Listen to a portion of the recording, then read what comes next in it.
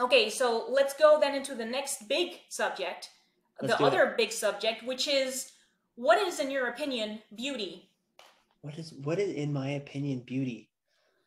Um,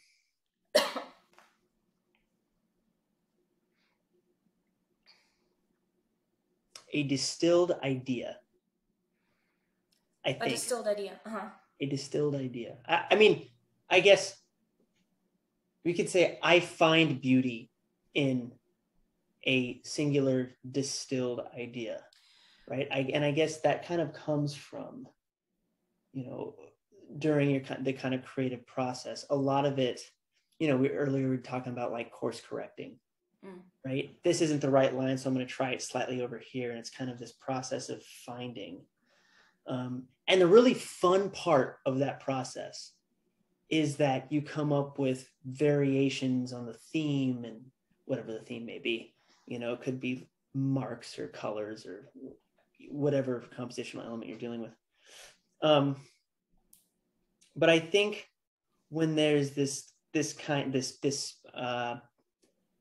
music happening between the idea and the craft, when it feels singular, and there's no excess, and it's just this streamlined thing.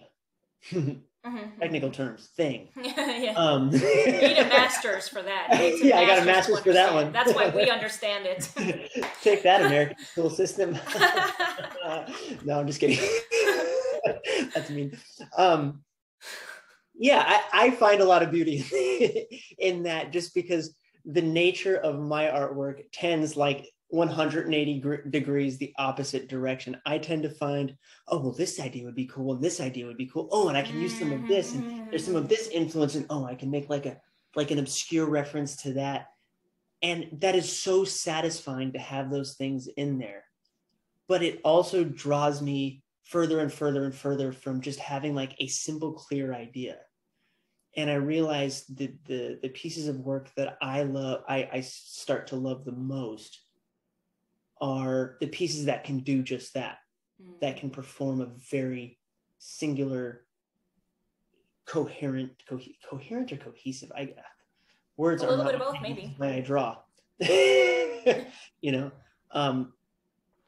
Cohesive piece. I find a lot of beauty in that, regardless of the form that it takes.